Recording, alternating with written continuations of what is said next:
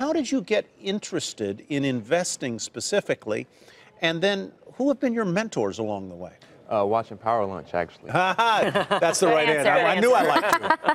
It started with an E-Trade account, and my business partner, Rudy Klein-Thomas, he was pushing me to learn more about the markets, learn more about what my money was doing, not just leaving it into someone else's hands and trusting them to do everything, but to actually understand how my money was working. And he said, take some money, not throw away money, but money you can be more risky with and you can kind of play with, and get an E-Trade account. And found myself starting to pay attention to what stocks were doing, watching CNBC, watching all the channels that I watch on a daily basis now, and knowing what's going on. It's a little bit of a competitive game, too, investing, right? Yes. Well, you have to be up to date with what's going on, understanding why the stock's going up, why it's going down, looking at earnings.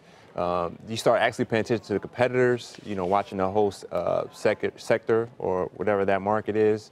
You start seeing different things. You start to see how political influences are on each stocks. And, that's what led me to get in earlier. You start there and then you see, well, how can you make more gains, or where they're making the larger gains? And that's pre-IPO, and that's, different series of rounds of investing. Is that where you concentrate now? In other words, I'm sure people come to you with, because you well compensated and you would have money. Do you put more money into private deals than into the public markets?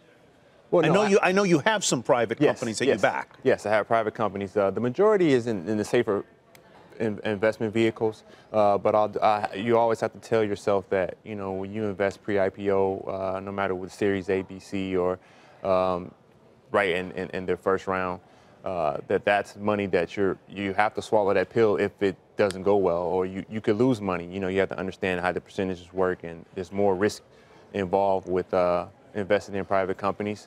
So, you have your diversified portfolio, and you're paying more attention to what's going on in each investment. What stocks are in your portfolio now, if we got a peek into your E-Trade account?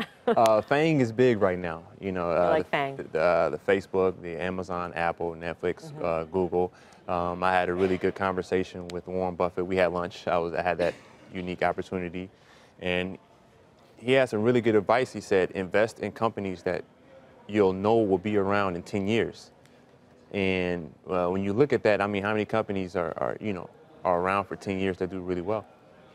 And that's what he's done. I mean, he's invested in the Coca-Colas of the world and the Burlington Northerns and all of those companies.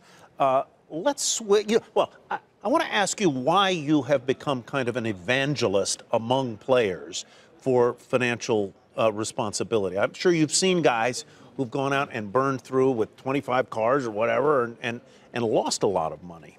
Well, I'm an older guy, so 34. I've been able to stick around for longer than normal. I'm going into my 15th season, so I've been able to see a lot of different things. I've been able to build a platform to where I'm known to be in the tech space, and I'm in a position now where I'm bringing other athletes along with me. So, not only am I able to make an investment in a private company, but I'm also able to bring other guys in those deals with me and also give them that education.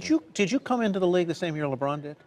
A year after he did. A year after he did. And you played the best defense against him that anyone has ever seen in a 7-game series. I tried to. That was 2015, right? 2015, yes. 2015. Yes. Y'all won that. Yes. Let's talk about the Nike ad.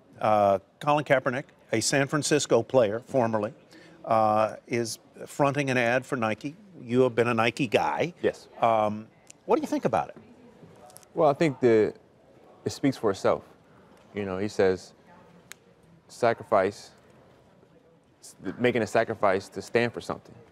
And I think what gets lost in translation is what this is all about. And at the end of the day, it's all about everyone being treated equally and standing up to an issue that we have within the African-American male community, which is the abuse that we've taken from our justice system.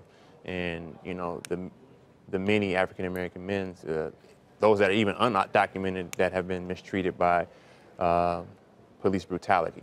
And that's what it's all about. And it's not about protesting the national anthem, and we're bringing light to that. Sort of the same point that Mike Tirico made in our last hour, that some of the point of the protest has been lost in the fog of controversy. Yes. Whether you agree with it or not, but at any rate, from the business perspective, is it smart business for Nike to do this, or risky business? It's actually smart business. If you look at it, the grand scheme, culture is moving product right now, especially apparel. And look at Michael Jordan. Everyone wants to have that Michael Jordan influence on how to move sports apparel, and that was from the culture.